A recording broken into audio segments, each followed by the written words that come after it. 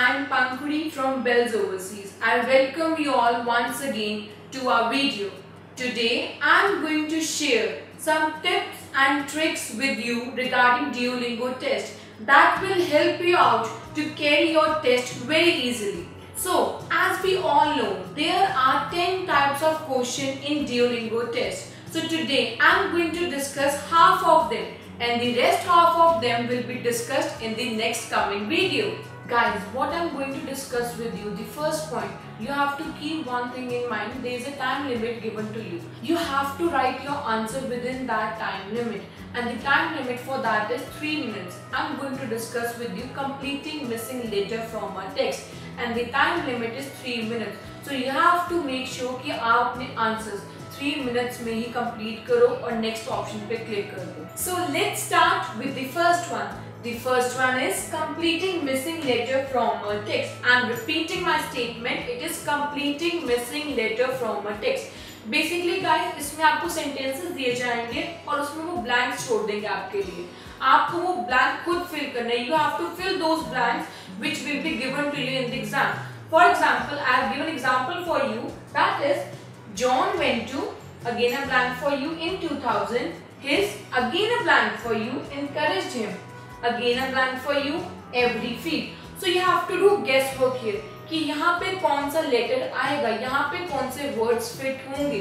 Guys, आपको एक और चीज का बहुत ध्यान रखना है कि वहाँ पे एस और ईएस में गलती नहीं करनी. अगर आपको लग रहा है वो पास्ट टेंस में चल रहा है तो आप भी अपने आंसर पास्ट टेंस में लिखोगे. अगर आपको लग रहा है कि वो प्रेजेंट टेंस में चल रहा है तो आपको भी प्रेजेंट टेंस में अपना आंसर लिखना पड़ेगा. And don't get tricked in S और ईएस. ओके.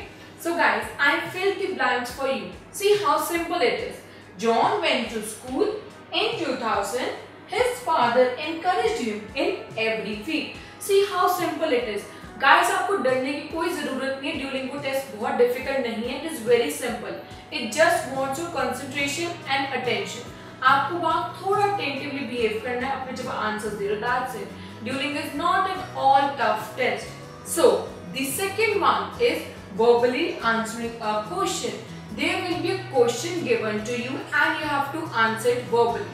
So, आपको 20 seconds दिए जाएंगे prepare करने के लिए. In those 20 seconds, you have to prepare all those things which you can speak in your answer. And next, there will be 30 seconds to speak. आपको 30 seconds दिए जाएंगे अपना answer बोलने के लिए. So make sure कि जो आपका webcam है और आपका जो microphone है वो सही तरीके से वर्क कर रहा हो. अगर वो by chance they some disturbance in that तो उनको आपकी आवाज नहीं जाएगी और आपके बैंड स्कोर्स कम होते रहेंगे. सो मेक श्योर कि आपकी वेबकैम और आपका माइक्रोफोन ठीक तरीके से चल रहा हो. For example, I have written example for you also and that is describe a trip you will never forget. आपको एक ट्रिप डिस्क्राइब करना है जो आप नहीं भूल पा रहे. उसमें आप क्या क्या इंक्लूड कर सकते हो? When you went, where you went, with whom you went, how you went, and what happened there that you can't forget. If some incident occurred there, ठीक है that you can't forget. Tell how incident occurred and how you got out of that situation. You have to mention each and every detail about that thing. And if the trip was so enjoyable that you can't forget, you can also describe that in this topic if this topic comes in your Duolingo English test. And that's all about this type. So the third one is typing out a statement that you hear. I'm repeating my statement, that is typing out a statement that you hear. You have to type the statement that you hear. आपको वो statement लिखनी पड़ेगी जो वो audio में बोलेंगे. आपको audio सुननी है और टाइप करनी है कि वो ऑडियो में क्या बोल रही है. इसमें आपको सिर्फ 1 मिनट ही मिलेगा. अपना पूरा ये टास्क कंप्लीट करने के लिए आपको सिर्फ 1 मिनट ही मिलेगा. You will get only 1 minute to complete the task, that is typing out a statement that you hear, and you will be given 3 chances to hear your audio and you have to use these chances very wisely. आप क्या कर सकते हो? आप मुझे first chance होगा, आप अपना चांस अपना सुनो और लिखो जितना आपको पता है. सेकेंड चांस आप तब यूटिलाइज करो कि आपको लगता है कि मैंने कोई बीच में वर्ड मिस कर दिया, आप दोबारा रीप्ले का बटन दबाओ और सुनो, फिर देखो कि आपने क्या मिस किया और वो टाइप करो। और जो लास्ट चांस होगा गाइस, वो आपको बहुत ध्यान से यूज करना है। जब आपको श्योर है कि आपने पूरी स्टेटमेंट लिख दिया, तब वो थर्ड चांस यूज करो और देखो कि आपने बाय चांस कोई वर्ड मिस तो नहीं कर दिया। अगर उन्होंने कोई वर्ड दूसरा स्पेल किया बट आपने कुछ और सुना है, अब वो भी चेंज कर सकते हो अपने लास्ट चांस में। सो use these 3 chances very wisely. So that was all about this type.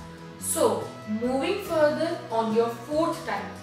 The fourth type is record yourself saying a written statement. You have to record yourself by seeing the statement that is written on your screen.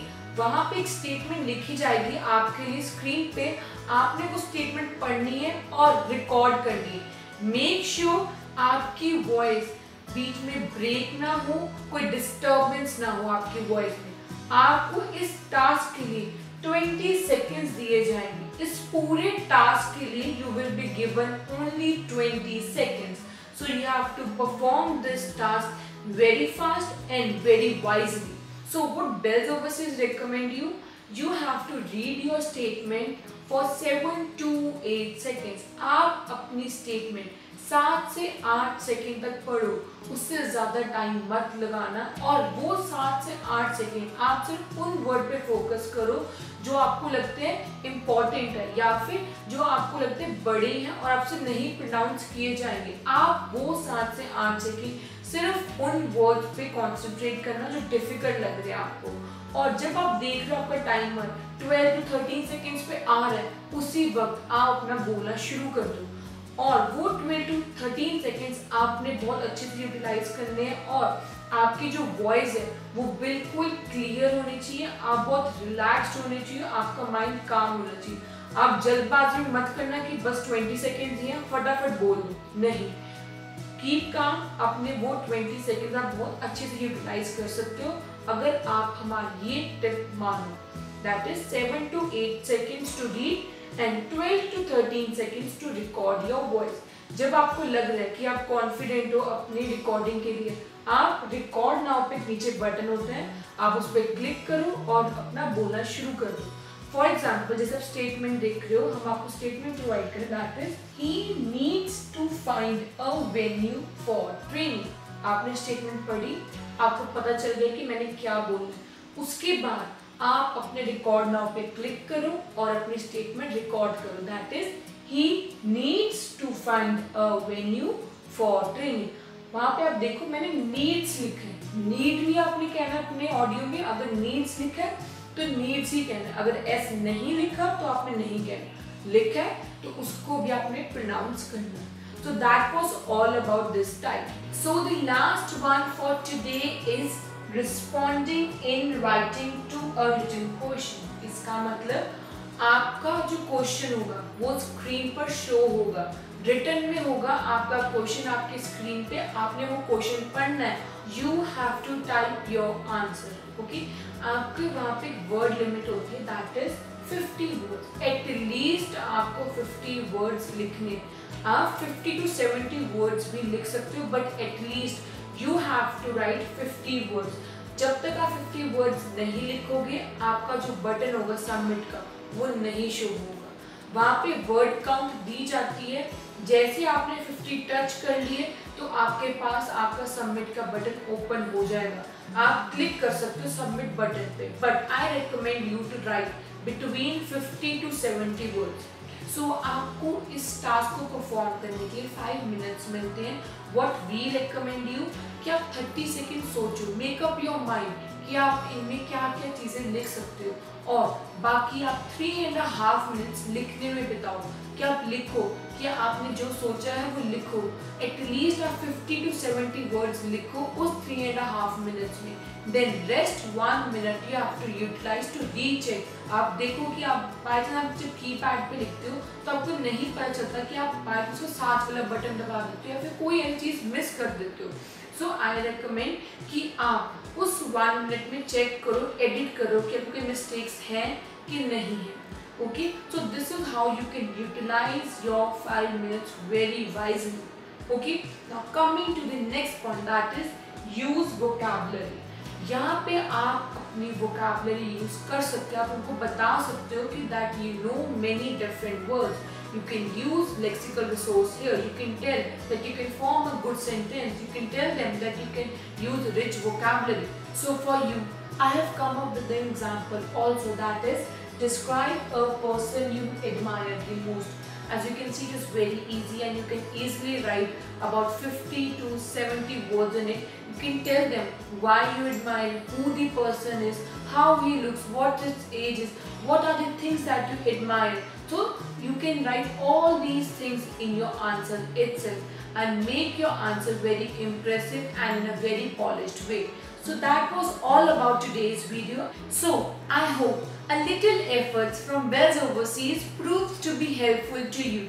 Don't forget to watch the next part of this video. Visit bellsoverseas.com or call now.